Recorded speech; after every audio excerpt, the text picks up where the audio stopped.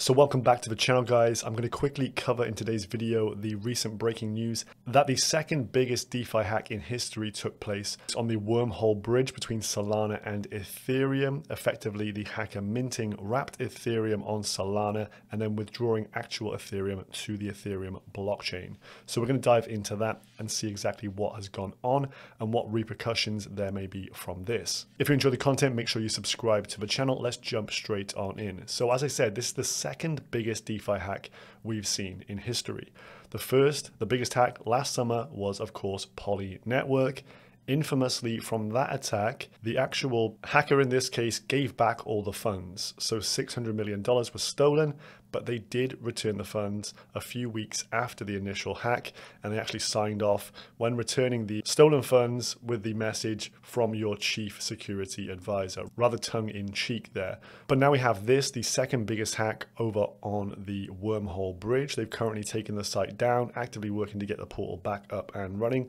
What is Wormhole? This is just a token bridge. You can transfer funds from different blockchains onto the other. So say you're on Ethereum, you want to move some funds to Solana or to Terra, to Binance Smart Chain, the Polygon network, so on and so forth. This is somewhere you will come and just bridge your funds from one network to the other.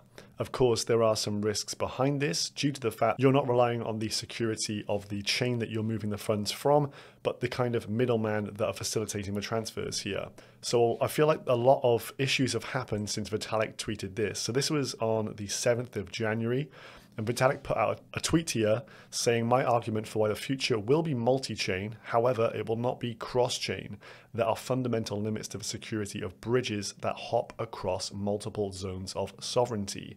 And since this post, we had an issue with token approvals on AnySwap/multi-chain with about 6 tokens that were exploited and users' funds were actually being removed. And now to further compound things here, we've got another exploit with Wormhole and a total of 120,000 Ethereum being stolen, an absolutely ungodly amount there. So Vitalik pointed this out. You can't just pick and choose a separate data layer and security layer. Your data layer must be your security layer.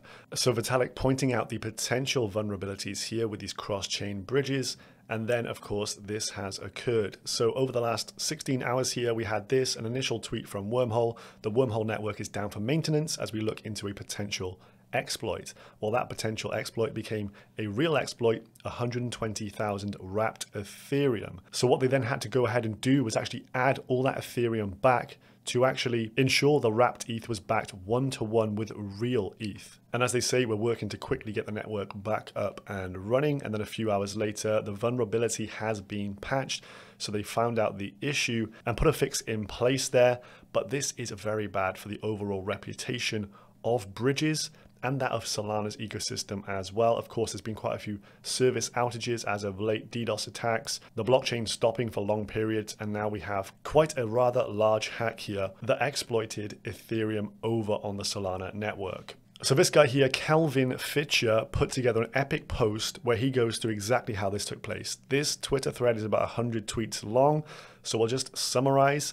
Essentially, he says this: Wormhole has a set of guardians, and these guardians are the ones who sign off transactions between the two chains.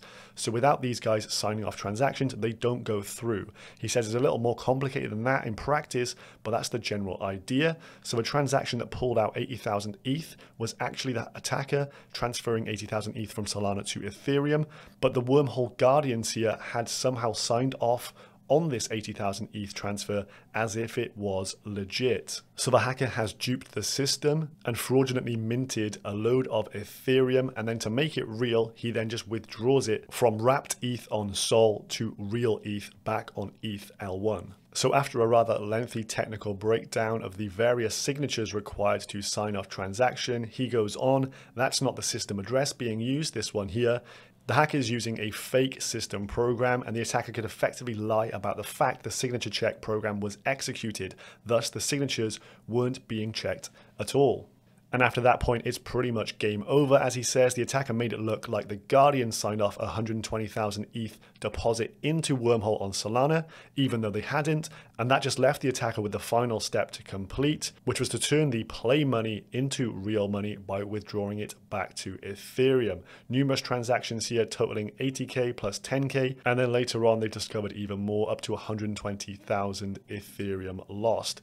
So this Etherscan address now has been flagged. I will leave it in the description if you want to poke around. You can see the guy's got 93,750 ETH sat in there, and you can see the original exploited 80,000 ETH from Wormhole over to Eth Mainnet here.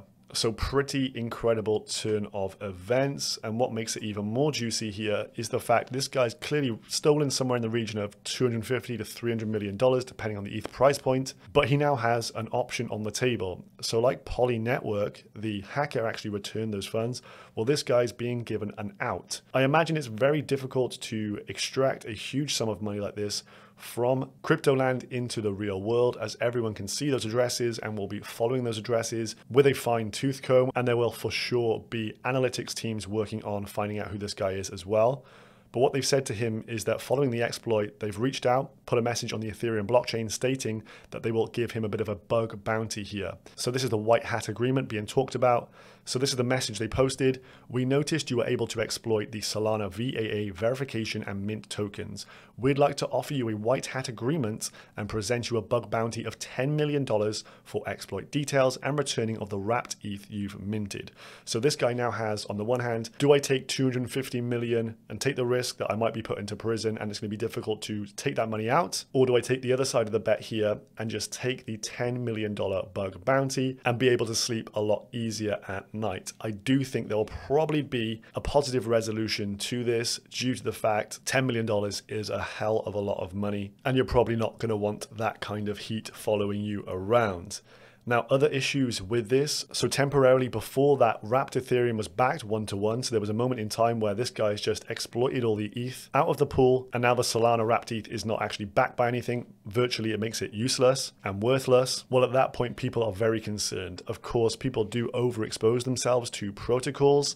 You can see the TVL on Solana has been going down. And generally, this puts a massive dent in confidence to the protocols on Solana as well. Because if you're uncertain that your funds are actually backed by anything, maybe you've got a load of wrapped ETH on Sol and you're yield farming over there, if that's just become worthless, well, you're going to be running to the exits straight away to withdraw your fund. You've now got a massive loss of confidence in this network. So you can see a huge decline in the TVL on a load of these Solana-based dApps over the last 24 hours. And I'm sure this will probably continue, even though they have now backed the wrapped ETH 1-to-1 with real ETH again.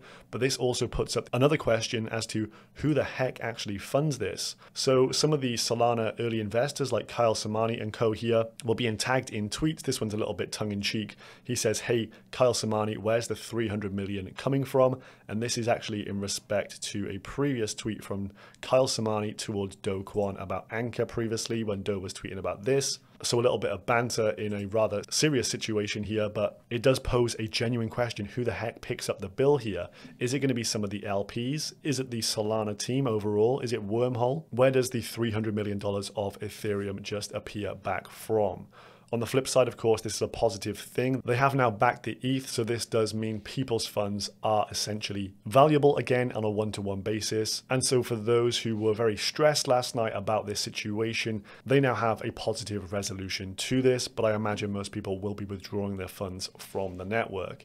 And this comes just a day after we covered the Solana Pay release, which is super, super bullish, absolutely undercutting all payment processors. I think for the long run, Solana is going to do massive things, but we've just seen loads of teething problems over the last, I would say, 6 months. And issues just keep cropping up, cropping up, cropping up. No surprise here to see it down around 13% over the last 24 hours on a day where we've got Bitcoin down 5%, ETH down 6%, and most of your favorite alts probably down in the region of 10%. So public relations work to be done on Solana, and for cross-chain bridges and their security overall, clearly a lot of work to be done here still. So I hope you appreciated that quick update, and it's brought you up to speed with the happenings in the crypto space over the last 24 hours with this wild hack, the second largest in DeFi history, and we'll see how this one plays out. Will the hacker return the funds and get his 10 million bug bounty? Let me know down below, what would you do in that situation? Thanks for watching and goodbye.